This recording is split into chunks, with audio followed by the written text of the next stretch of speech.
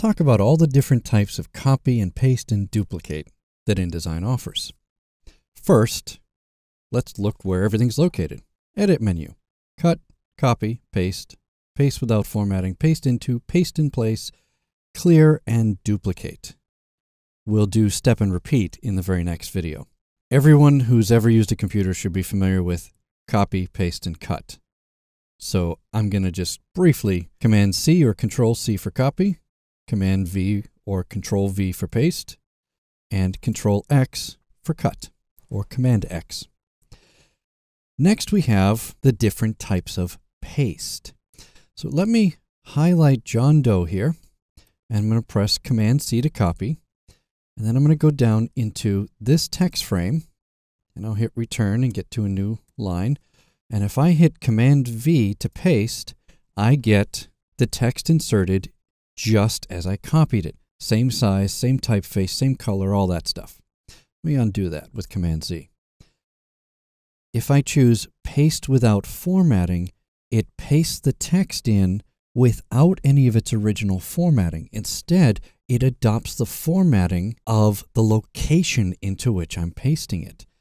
So I could stick this in the middle of a sentence and choose Edit, Paste Without Formatting, and you can't tell that it was formatted a different way when I copied it.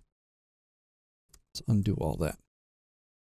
Next, I'm going to copy this yellow star. Edit, Copy. Now, if I choose Edit, Paste, it sticks the copy, when I paste it, in dead center of the document window. So wherever my center of this window winds up being, if I zoom into here and I hit Command-V to paste, that star is going to get pasted directly in the center of that window. That is not necessarily where you want it. Let me undo those. Now I've still got my star on the clipboard, and if I choose Edit, Paste in Place, now the star winds up pasting directly in the same spot. And if I go adding pages, and I choose Edit, Paste in Place, it puts that star in the same place as the original on every page in which I paste it.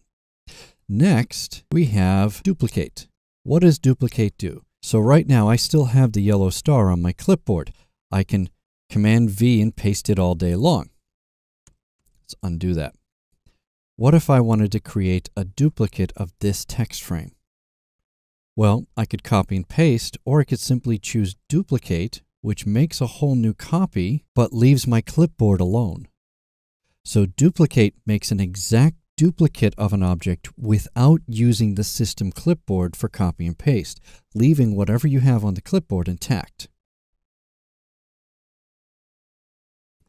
Finally, we have Paste Into. I'm going to make this a bit bigger here. Oh, and apparently I had a duplicate sitting on top. I'm going to take this text frame, go to Cut, select this shape, and choose Edit, Paste Into. Now I have put that text frame, and if I switch to the white arrow, I can move it around in there. I've put that text frame inside the star shape. So I haven't turned the star into a text frame. I've pasted a text frame inside it. So I now have a container inside a container. Clear deletes, same as hitting your delete key. And that's how to use all of the different cut, copy, and paste options in InDesign. Next, I want to talk about step and repeat.